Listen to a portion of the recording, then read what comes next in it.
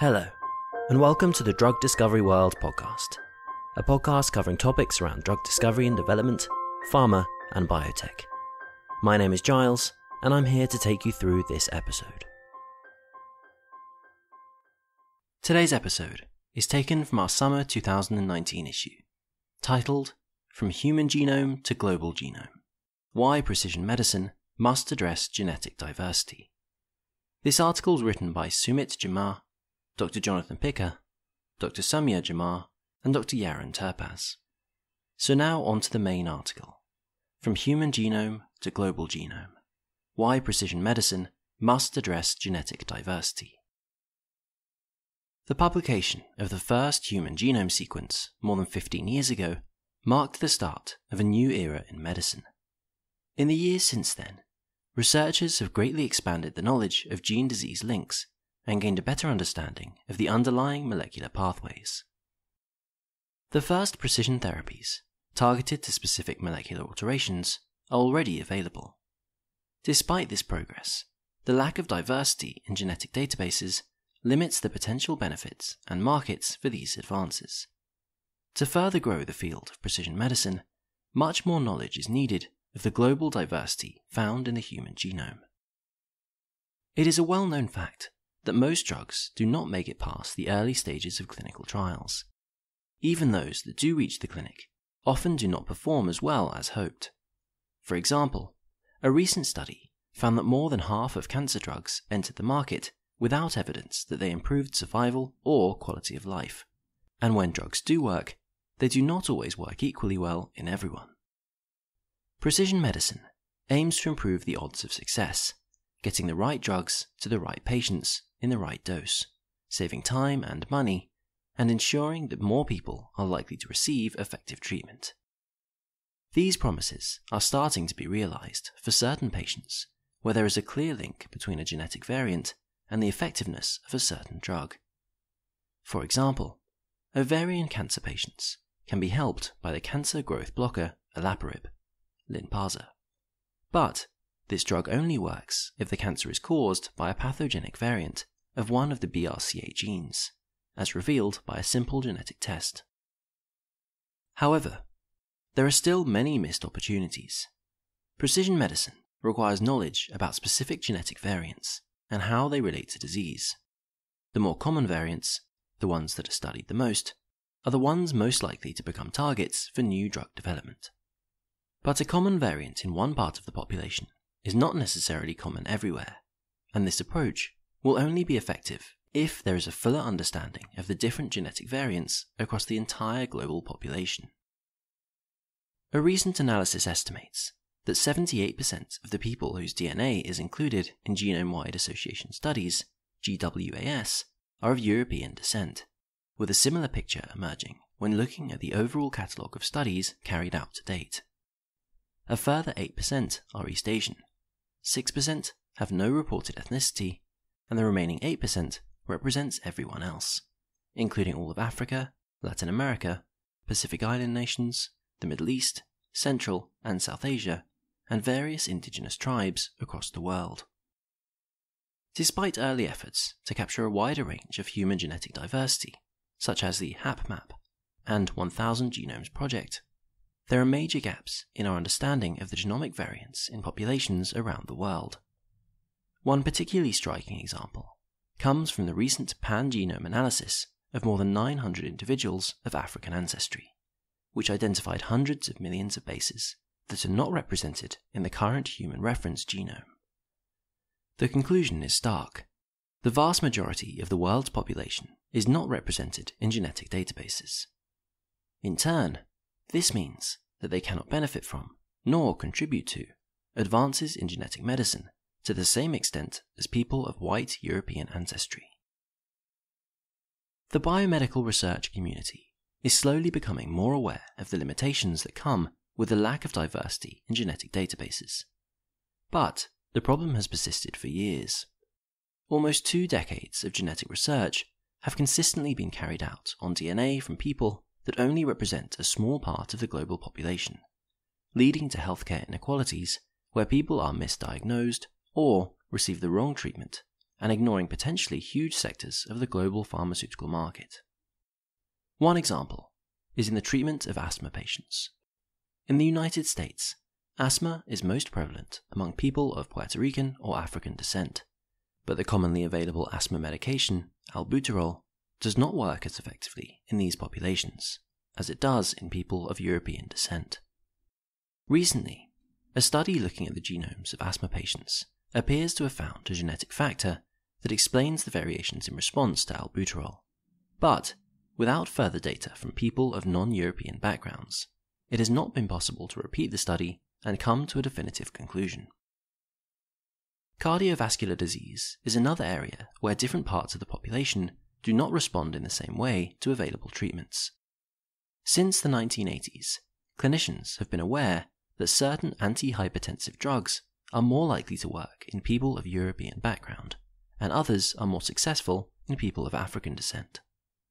In general, it appeared that white people responded well to all types of antihypertensive drugs, while black people benefited more from diuretics or calcium channel blockers than from ACE inhibitors or beta blockers. A trial of heart failure treatments among people of different ethnic backgrounds even led to the development of Bidil, a heart disease drug aimed specifically at people who self-identified as black.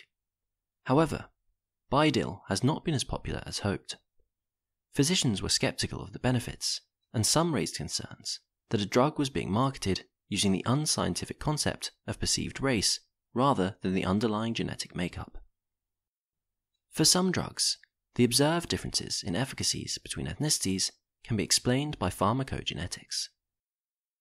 People with an Asian background often require a lower dose of the blood thinner warfarin, for example, resulting from common polymorphisms in two genes related to warfarin metabolism. For example, our knowledge of the genetic basis of cystic fibrosis is mostly based on the genetic variants that are commonly found in people of European background. This disease is often underdiagnosed in African Americans because the genetic variant that accounts for 70% of cystic fibrosis cases in people of European descent only occurs in 29% of African American patients. As a result, cystic fibrosis is underdiagnosed in this population, disenfranchising them from access to specialty care and targeted treatments. Incomplete knowledge of genetic diversity also leads to miscategorization of pathological variants. A 2016 study showed that out of 192 genetic variations that were supposed to be linked to a disease in Western populations, just 9 were genuinely disease-causing in South Asians. The author's own unpublished analysis of public genomic data has revealed that a supposedly pathological variant linked to epilepsy in those with European ancestry is present in 96% of Indians without causing any signs of the disease. The lack of information about the underlying genetics of disease and drug response across different sections of the global population means that currently available precision medicine treatments mainly benefit people who have a genetic profile that most resembles that of the most commonly studied genomes, those of a white European background. Instead of developing solutions based on a small proportion of the global population, the industry should be looking at disease profiles and genetics from a much more diverse set of individuals to identify drug targets and understand their effects in the body. Several groups and organizations are trying to broaden participation in genetic studies by including groups that thus far have been underrepresented. But, in order to do this, they have to address the issues that have led to the imbalance in genetic representation in the first place. One of the causes for the existing unequal distribution of genomic data has been that many GWAS studies and other research projects have taken place in countries where the majority of the population has white, European, Caucasian ancestry. Furthermore, a desire for statistical rigor has encouraged researchers to largely focus on well-controlled homogeneous cohorts, rather than risk including smaller segments which might not provide the same statistical power. Another reason for the lack of diversity is that the trial recruiters are finding it difficult to engage and involve underrepresented groups. In the UK, researchers from the 100,000 Genomes Project noticed that cancer patients from Black and Caribbean communities were less likely to volunteer to have their genome sequences researched than white patients. An internal report found several reasons for this, including pressure on medical staff to recruit patients in a timely manner, which discouraged them from putting additional time and effort in reaching communities with possible language or cultural barriers. The same study also looked at reasons why these communities were reluctant to take part and found a persistent culture of distrust around genetic research. In recent years, the UK police force has been widely criticised for a biased method of DNA collecting, leading to black people being overrepresented in the police DNA database. This meant that the members of the black community were reluctant to share their DNA, even for a health cause. In the United States, meanwhile, the African American community has traditionally been less likely to trust doctors, partly as a result of the Tuskegee syphilis study. Several new initiatives are now taking steps to include communities that have been reluctant to participate in genetic research and counter the lack of early recruitment of these groups. The NIH program, All of Us, has a specific goal to build a research cohort of 1 million or more people representing the diverse backgrounds of the United States population in order to advance precision medicine. It is encouraging anyone in the country to sign up, share health records on a secure site, and volunteer to provide blood and urine samples. This will provide All of Us with a collection of information that links genetics to health. To ensure that it is reaching a wider cross-section of the population than previous genetic studies, the NIH is actively engaging with minority groups, such as churches and community associations that bring together African American or Hispanic ancestry groups. As of May 2019, 143,000 people have already taken part in All of Us, and more than half of them are from ethnic minority groups. But All of Us is still not reaching everyone in the United States. Native Americans have expressed concern that the NIH had not consulted them before launching the program. They are worried that people could be identified based on their DNA if they are from a very small tribe, or that findings from Native American individuals could lead to new treatments that would benefit companies more than the tribes that provided the information. In response to the concerns, All of Us is now holding formal meetings with tribal leaders. Involving communities directly and early in the process is thought to be an effective method to engage underrepresented groups with genetic research. This community-driven approach is adopted by several other initiatives that are also trying to bring more diversity to genetic databases. Organizations such as Human Heredity and Health in Africa, H3 Africa, and Global Gene Corp are expanding genetic knowledge of global populations by working directly with researchers in countries where people are most affected by the current gap in genomic data and insights. The African Society of Human Genetics launched H3 Africa in 2010 to increase participation in genetic research on the African continent. Funded by Wellcome and the NIH, it provides support to African researchers to carry out genetics research within the continent, rather than relying on studies from Europe or North America. Since launch, it has processed samples of more than 70,000 research participants across different countries in Africa for studies that are directly relevant to the health of these populations. For example, a recent H3 Africa project uncovered that certain variants of the gene APOL1, normally associated with chronic kidney disease, are linked to an increased incidence of stroke among indigenous West Africans. Studying African genetics benefits people outside of the continent as well, such as the 75 million African Americans in the United States. In addition, because all humans ultimately originated from Africa, genomes from this continent may hold valuable information for everyone. As part of their mission to democratize healthcare through genomics, Global Gene Corp has launched India's largest DNA sequencing program. Currently, the 1.3 billion people living in India make up 20% of the global population, but represent less than 2% of genetic studies. The Indian diaspora also makes up a significant part of the global population, with an estimated 30 million people of Indian origin living in other countries. By matching de-identified medical records to genomic sequencing data, this project is expanding the genetic dataset of people of Indian descent and providing vital insights for the pharmaceutical industry. The company is also using the data to build an evolving personalized pharmacogenomics app, GGC-METM, that is tailored to the Indian population. Another initiative is the collaboration between Global Gene Corp, the University of Namibia, and the Namibian Ministry of Higher Education, Training and Innovation.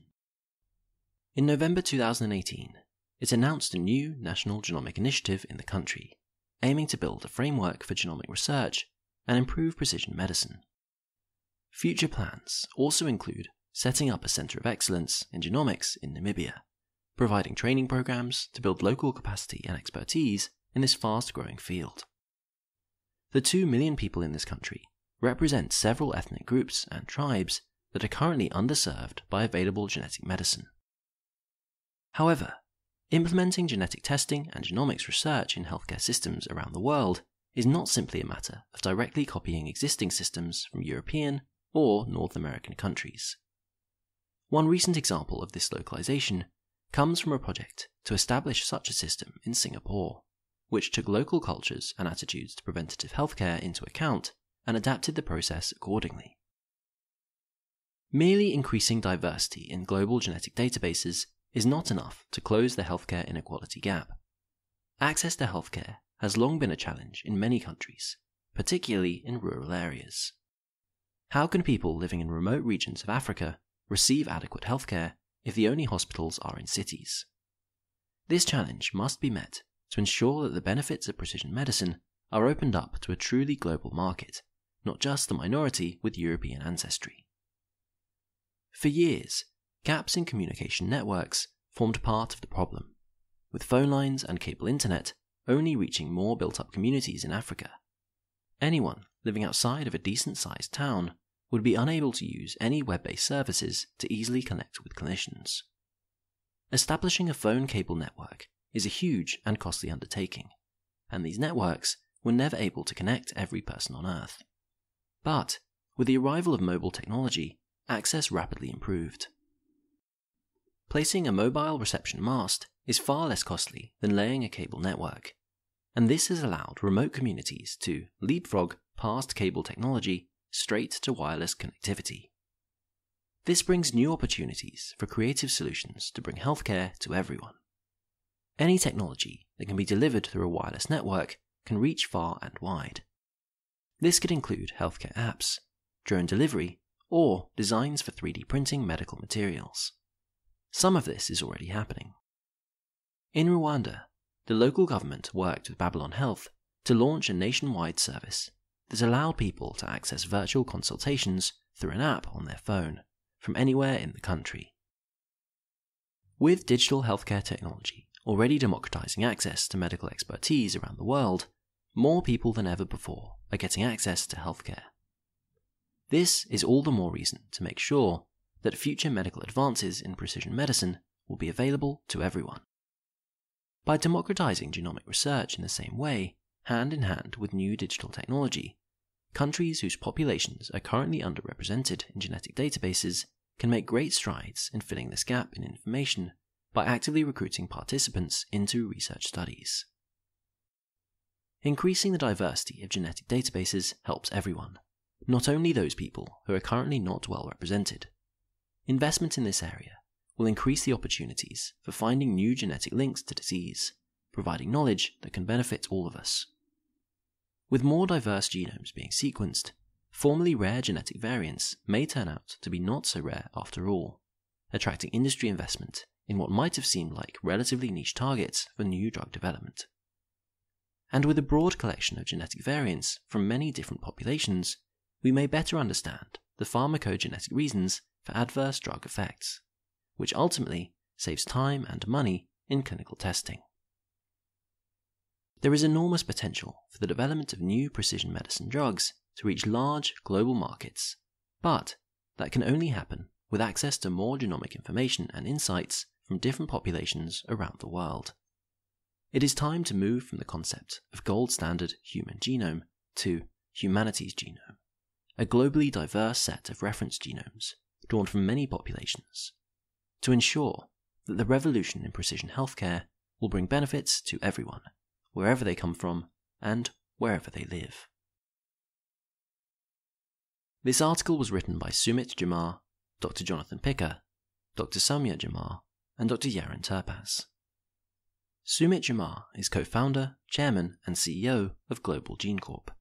He has held several senior leadership positions in startups, global client coverage, strategy and transformation, and turnaround unit in a FTSE 100 company in London. Dr. Jonathan Picker is co-founder and co-chief scientific officer of Global Gene Corp. He is assistant professor of pediatrics at Harvard Medical School and a clinical geneticist at Boston Children's Hospital.